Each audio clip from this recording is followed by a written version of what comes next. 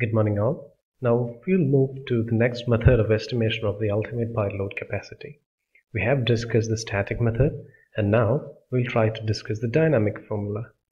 Now the dynamic formula is nothing but an energy balance equation. In this method, you have the pile foundation onto which a hammer is acted upon by impulse force, by drops of the hammer. Now the drops of the hammer will be resisted by the pile. Resistance is assumed to be a function of the soil's resistance, which means if you are installing the pile in a clay soil with low shear strength, the hammer will not have to take much of an energy transfer to drive the pile down.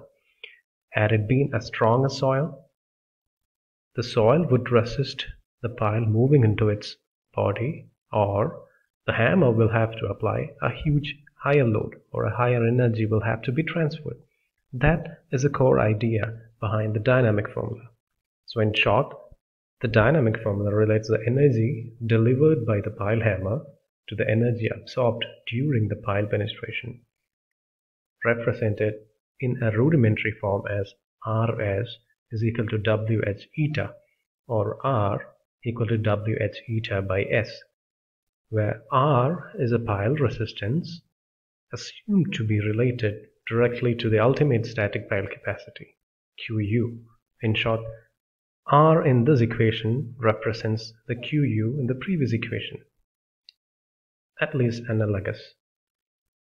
Now, eta is the efficiency of the hammer system, W is the weight of the ram or the hammer, H is the ram stroke or the height of drop, S is a pile set or the permanent pile displacement per blow of the hammer. So just think about this. You have the pile kept on the soil.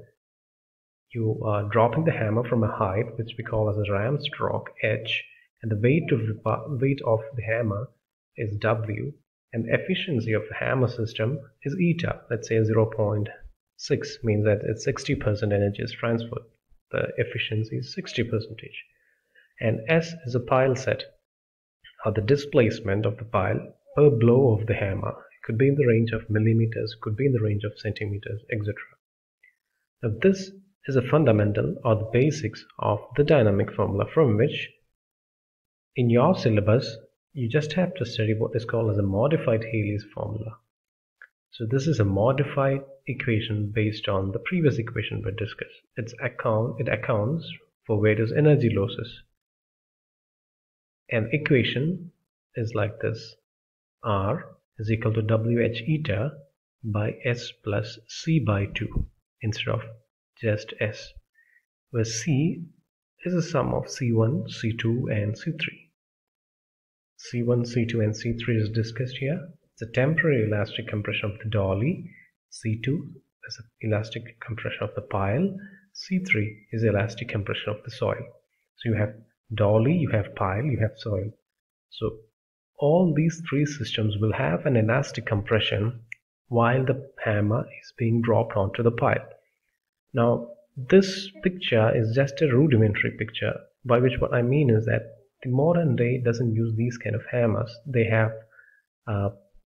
a stroke mechanism, they have the anvil and the helmet kept above the pile, they have a cushion mechanism above the pile to ensure that the load is transferred evenly, etc., etc. So the dolly is part of that system, where the proper mechanism kept above the pile, a helmet and an anvil is kept above between the hammer and the pile.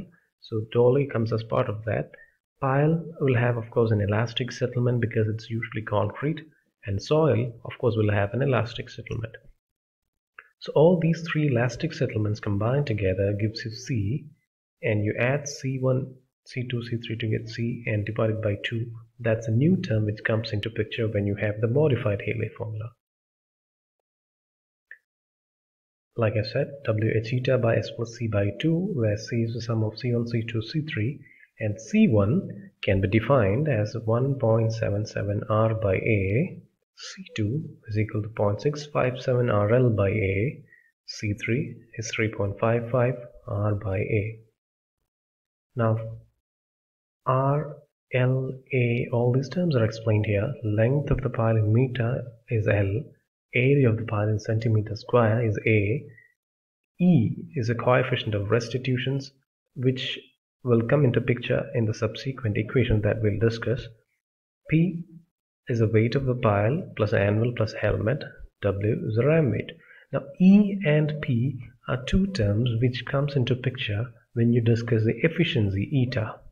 So eta is equal to W plus E square P by W plus P when W is greater than EP. And if W is less than EP, you have this equation. In short, you're comparing W, the weight of the ram, with the weight of the pile anvil helmet system. E is the coefficient of restitution, the one thing that probably you are familiar with in your engineering mechanics classes. It's something that relates to the change in velocity or the momentum. So the coefficient of restitution E, the weight of the pile anvil helmet system is P, and weight of the ram is W.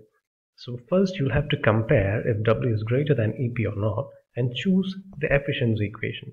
So the efficiency is usually a decimal, 0.7, 0.75, which means 70% or 75%, etc. So these are the equations which you can make use of while arriving at the ultimate capacity QU, in this equation represented as a pile resistance R. Earlier in the BTech syllabus, we had an ENR formula, Engineers News Records formula, a Haley's formula, a modified Haley's formula, etc. But now, your syllabus limits the dynamic formula to only this, the modified Haley's formula.